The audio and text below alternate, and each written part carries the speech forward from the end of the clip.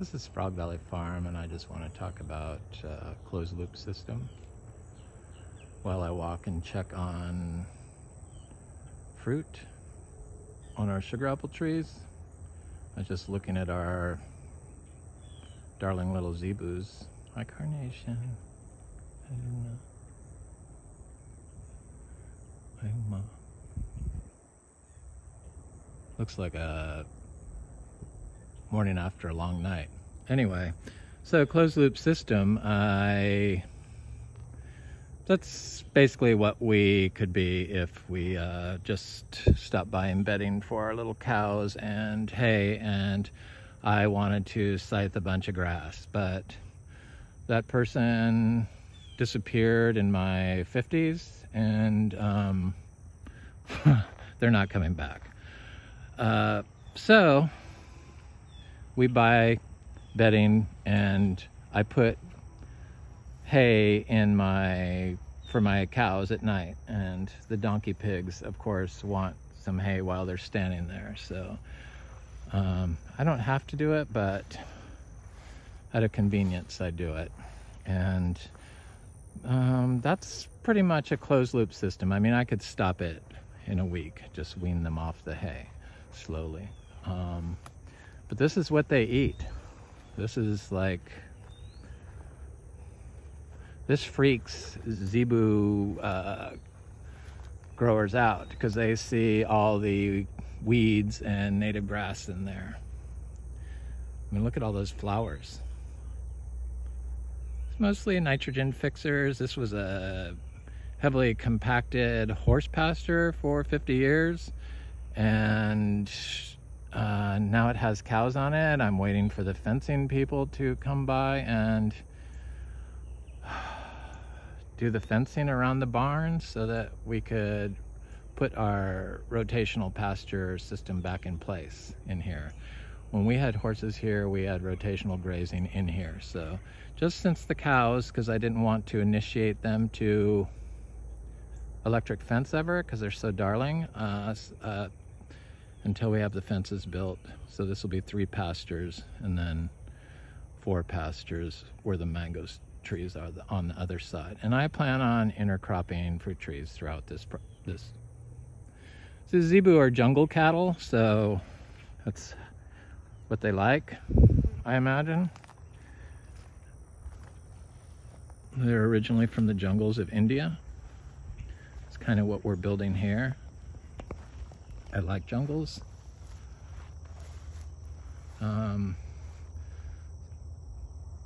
So this is it. So being closed loop, and so you have to rely on the biology. And people get caught up with their dogma and have certain rules that they assign themselves. They have a chosen list of plants, and then they have rules of what they allow and what they don't allow. I was the same way. I still am. I pull up pepper trees when I see them. I just look at the work I have to do down the road. I don't want to have to do that. So I do pull up my pepper trees, but the ones that are there, I use a chainsaw on. And people don't, they put a rule on that you have to get rid of everything that's not native. Well, we have a gigantic native population, and this tree, these pepper trees that do so well, and all your non-native species that you try to eradicate, the below ground biology is all native, and one plant growing above ground is better than one taken out.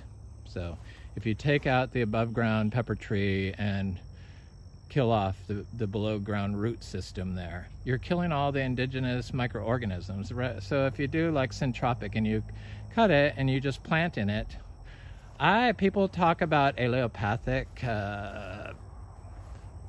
plants that kill other plants, but in my experience, and when I've asked others about it, they've never said a tree kills another tree, you know. I've never experienced it, let's put it that way. I have seen it, I think, under roses, but I'm talking tropical fruit trees. So if you remove all that biology, all that carbon, that's all carbon in your soil, which is what you want. You don't want the above ground, you want the above ground carbon, but you also want a green mat above that carbon. So it creates like a mat of degrading carbon. If you remove that and mulch it, you're not going to, you want to get mineralizable carbon or mineralizable soil. Mineralized soil aggregates is what you're after, which happens through the below ground root. So you can't build the biology without the roots. So just because that top part is not native doesn't mean the bottom part is unnative. And people don't seem to mind the carbon from non-natives, so they'll do pepper tree mulch in a heartbeat, but you won't allow the root system to live in your living system that's connected to all your other plants and trees, and just manage it. That's why you have to just manage it and not remove it. And then mulch in tropical areas, no, because it just compacts the soil more. If you live in a high rain area like we do, certain times of the year, most of the year, I mean, it's not uncommon for us to get 4 inches of rain in one hour. And so if you don't have the protection for the soil, this is sand here, it's not lava rock, it can be damaged so easily. The rain will pound away your mulch, and then eventually wash it away, or it'll evaporate. So there's no organic matter in the soil. And if there's no organic matter in the soil, all your indigenous native species have been wiped out. So the interconnecting roots is really what you want. You kind of need the roots in the ground trump dogma, so rules. In a tropical area, it's the only way I've seen it can happen, and it's kind of what I see the indigenous peoples do. So I think that's probably how it's supposed to be honest with you. And then you have to incorporate animals into it for the fertility.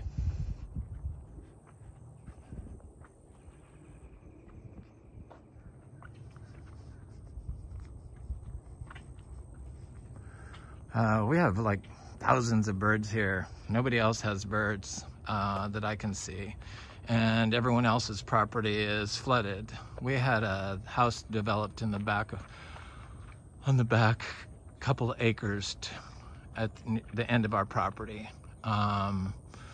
And they've put a bunch of fill up, and they made it like, in some areas, 4 feet taller than our property, like right next to us.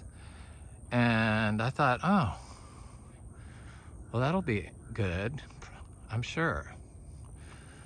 Because that's what they do in Florida. They get on it, and they mow it, and they compact it, and they kill it.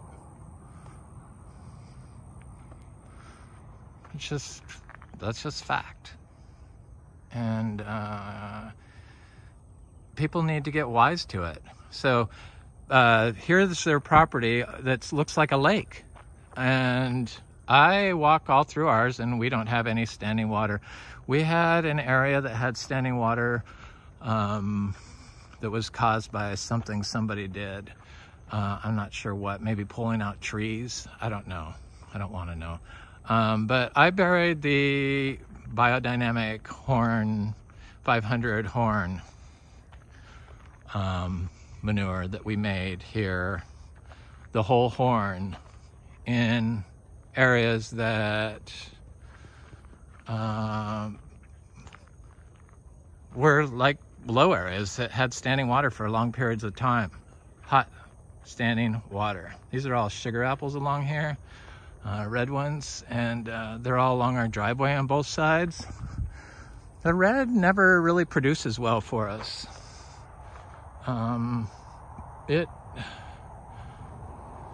Citrus is amazing here. Sorry, I mean that is a citron. You know, it's a highly expensive fruit that doesn't get watered. And like these sugar apples, nothing gets watered right here. The ginger, nothing. We don't have to water because of the biology.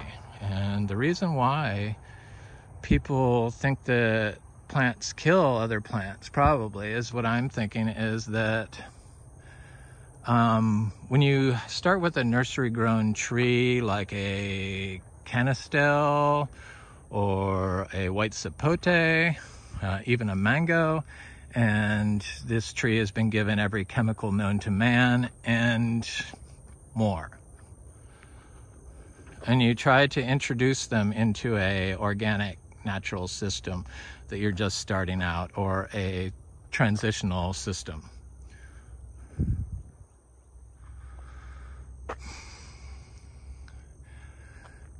the roots are not inoculated, so that's why we use seeds to grow most of our trees now.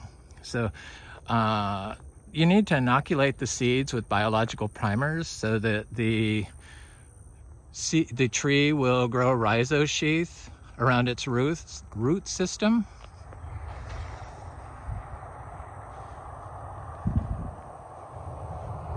Because in nursery grown trees, they can't form associations with the diversity of microbial life that grows in the roots that will enable your tree to grow at 100%. Sugar apples seem to outgrow it. This is a ginger where I took part of it out, and during the drought that other part died. So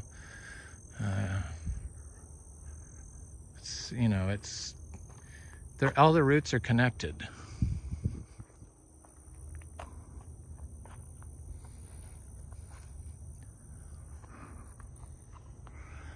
So if your trees don't form a rhizosheath, they're not going to be able to get water or nutrients. And that's why closed loop systems probably have failed in the past. So when the citrus industry, they remove all this stuff.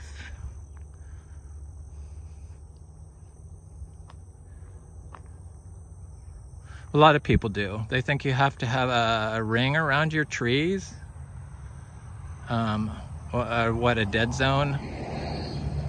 Get rid of your rules and focus on soil health. That's the only dogma you really need. The 5 principles of soil health. I've never taken a permaculture course. I like watching permaculture videos, but I don't really like the Florida form of permaculture. I like the Australian form of permaculture, the old style. The Florida form is too wrong for Florida. You can't destroy all the biology just because you don't like the top part of a plant. There's too much going on below ground for you to do that. It's been proven. So it doesn't make sense. And like I said about mulch, it doesn't create mineralizable carbon like the below ground root does. The cassava is finally coming up. I had a friend here that I let come here more than I let anybody else ever come here, and he gave me all those cassavas pieces. Thank you. So this is an area that was planted in all kinds of stuff. I've done sweet potatoes, I've done sugar apples, I've done ademoyas, and we're talking the entire thing, hundreds of trees, hundreds of sweet potato slips. And finally what was working was the bananas, and or not the bananas, the mangoes. But unfortunately this row just got fried, like, I don't know, 12, 13 mangoes, not the whole row, but half of it got fried at our record low of 31 degrees we had this year for 5 hours. The bananas are looking good.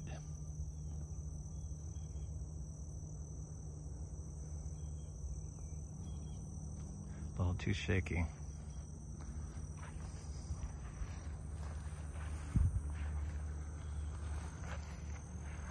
So people think that there's just like 2 or 3 items growing in this orchard floor. No, there's like, I've counted 15 different types of fruiting mushrooms, and more than 15 different legumes, and it changes. I love roses. Old-fashioned roses, tea roses, thornless climbers. That's what I like. So eventually I'll do a video on that. So those sugar apples don't look that good.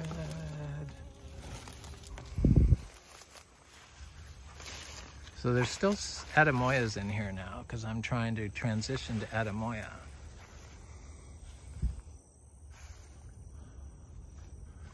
There's sugar apples.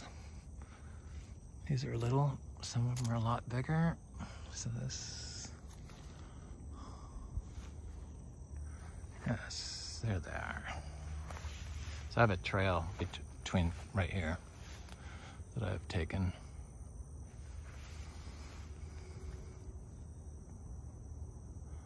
So far so good. This doesn't look good though. You don't want the black.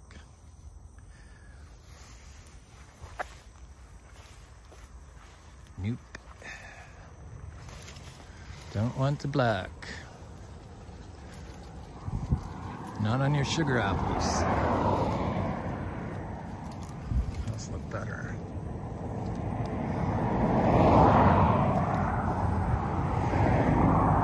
These are mostly chewy sugar apples. And they mostly look good. I don't know if they'll be sellable if the black doesn't spread. Smell, oh no, it's this with a horrible name. You know, this is an ancient grain, so it's almost smelled like smoke. I hadn't seen that in 2 years. This ginger is like, because of our hurricanes here and because sugar apples don't like wind, you know, Anonas really don't like wind that much. The height of this is good for keeping them stable, and they seem to like growing in it. So bananas that I planted in here are coming up.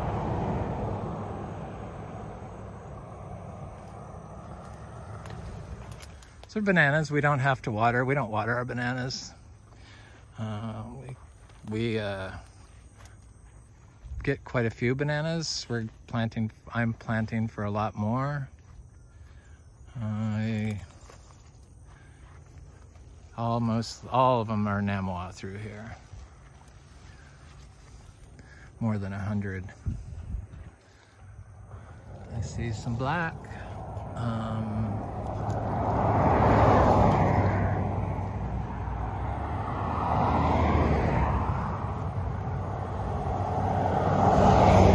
So we don't have to hand pollinate these.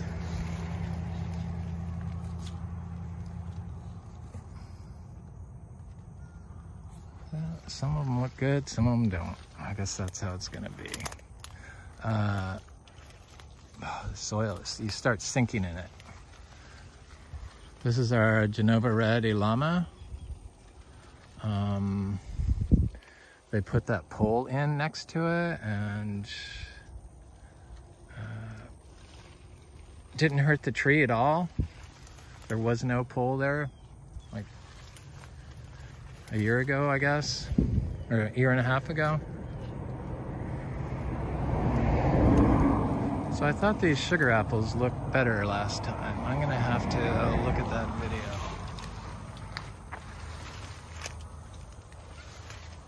The Atemoyas are doing good. That's what I want. I like the Atemoya. Sorry, sugar apples.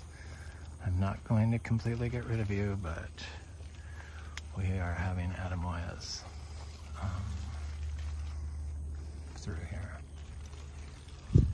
We have so many freaking sugar apple trees that I'll get more than enough sugar apples for anybody to want. So there'll at least be one fruit or two on there that's like super premium.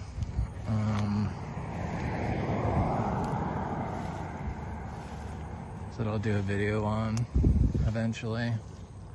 And I would like to sell some of these, but I'm not gonna sell them unless they're good. They have to meet a certain standard. I planted this huge farm to sell fruit, and I'm realizing that I don't really like to sell fruit. Kind of stupid, huh? But I guess I could get Miami fruit to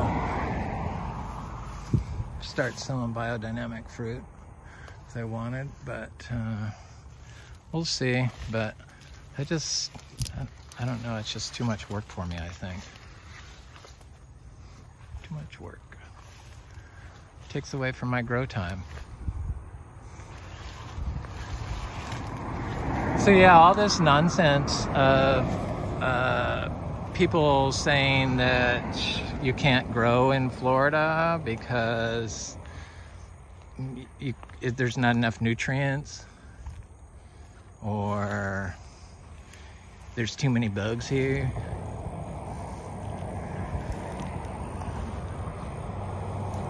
It's because they didn't know what they were doing, period. With the advances in science, it's kind of showing that the old ways, especially the old chemical ways, so if you're throwing crap in your holes when you plant fertilizer because you read it on Facebook, I've seen that type of farming, and it more looks like a plant specimen factory to me. So a good place to buy large trees. That's what it looks like to me. If you're using fertilizer and you're growing trees in rows like that, it's a in-ground plant nursery. You just dig them out with it's all sand here, so it's really easy. This system you cannot drive on. You have to hike into this system. And people want to come by here, but I like the naturalness of it without the distractions. And Really, I show everything in the video, and I kind of only like to have people come by here that want to grow biodynamic food.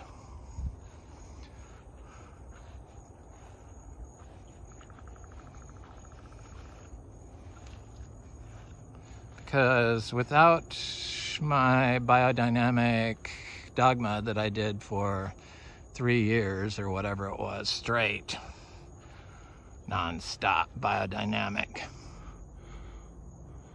moon, blah, blah, blah, I found that I plant on the days that they suggest to plant here, so I don't really have to bother looking.